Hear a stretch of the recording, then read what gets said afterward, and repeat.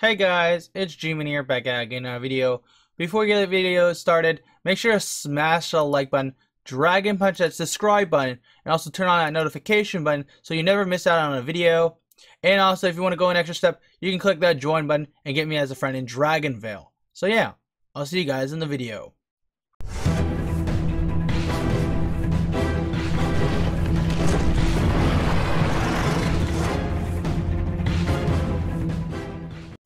Hey guys, it's G-Man here, back at again our Dragonvale breeding video. Super excited about today. Today we're teaching you on how to breed a new dragon for the 2019 Halloween event. So let's get started. So we're going to pay 10 gems right here. Pretty excited about this. Hopefully you guys do enjoy.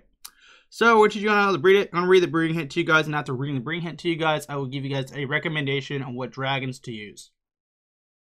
The breeding pair dragons must contain the fire, plant, earth, and cold elements. So what I recommend you use is a flower dragon, level 11 and above, and a, what's another good dragon? Mountain, yeah, mountain, let's say. So flower dragon, level 11 and above, and a mountain dragon, level 11 and above. Don't forget, the higher the level dragons you use for breeding, the better odds you'll get for breeding. So yeah, so let me now give you guys a few seconds to look at this.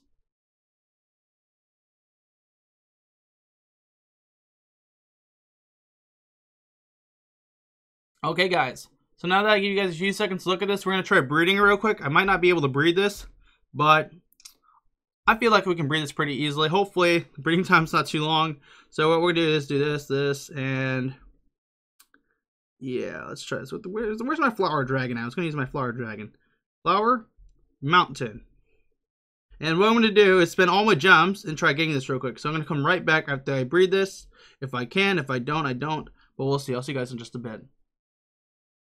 So I spent a good amount of gems. I want to actually save the rest of my gems for later for something important.